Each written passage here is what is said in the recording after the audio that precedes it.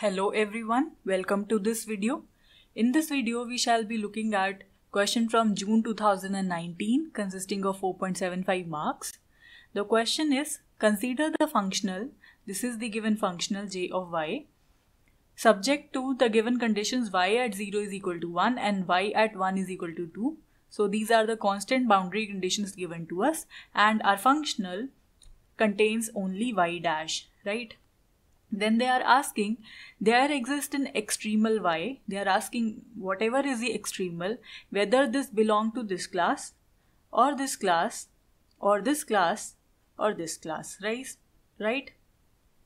So let us first calculate what is this extremal y corresponding to the given functional along with these boundary conditions.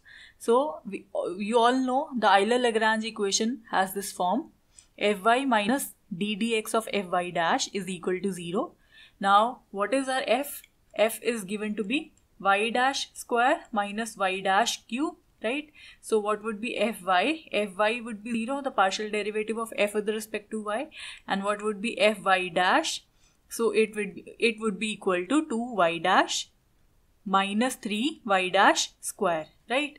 So we have substituted the values over here. So let us solve this. Let us differentiate this term. So we would get minus 2y double dash minus 6y dash, and then the derivative of y dash would be y double dash. This whole term is equal to 0. Now we can factorize this term. We'll get minus 2y double dash, and the other factor would be 1 plus 3y dash. This is equal to 0.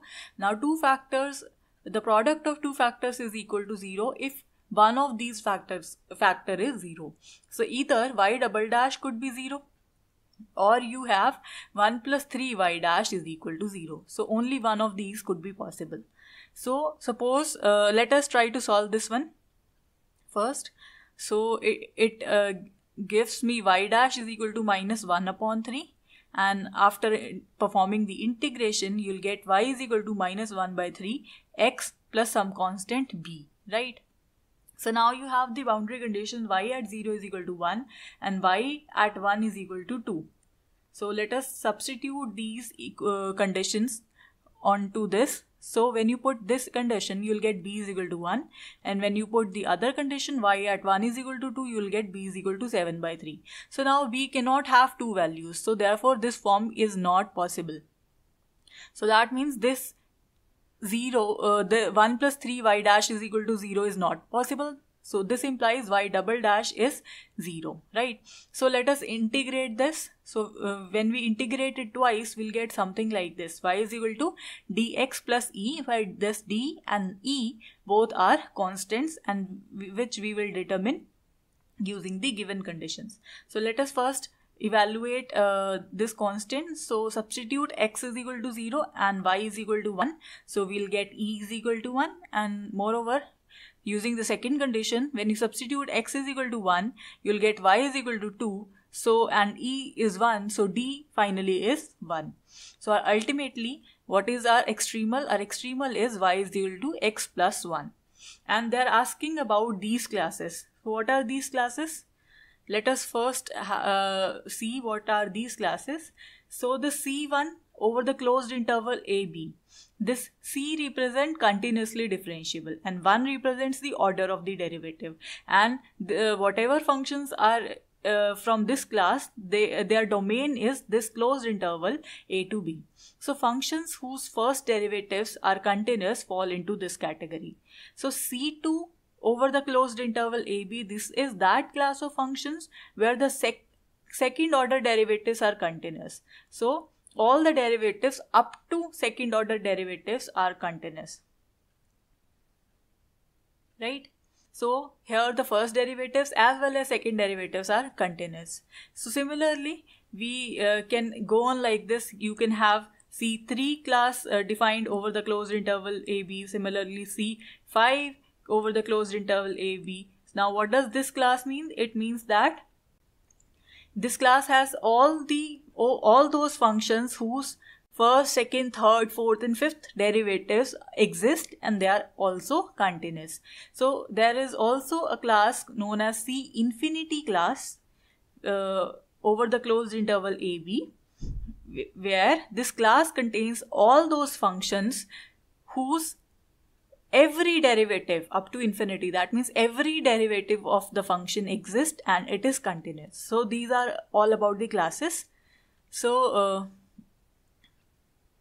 let us see our function. Our function extremal y is equal to x plus 1. This being a polynomial, this is a continuous function. So this function is itself continuous. So let us look at the derivative of these functions. So you have y dash, which is equal to 1. Being constant, it is continuous.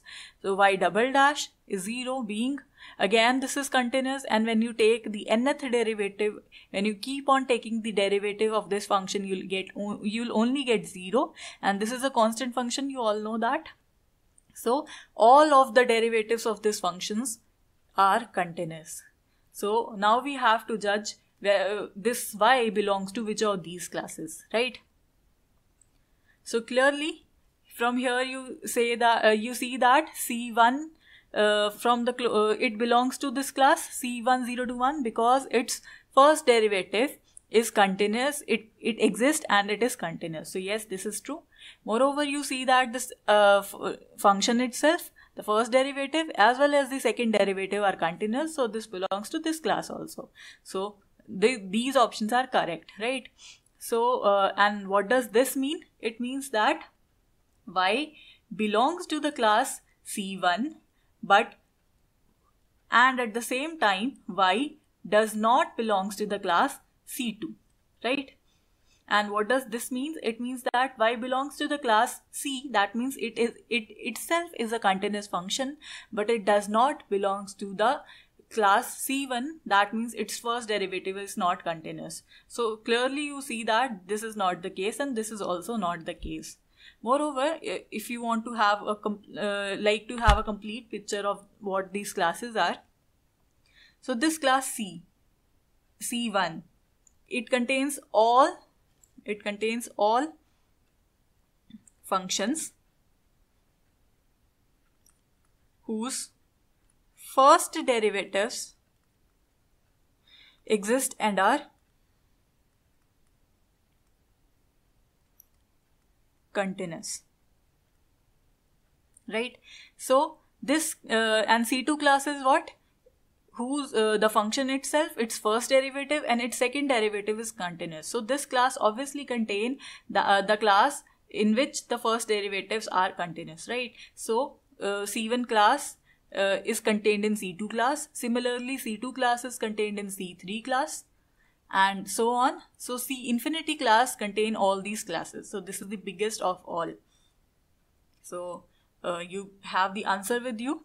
So option C and option D, these are the correct option. Well, that is it for this video. Thank you.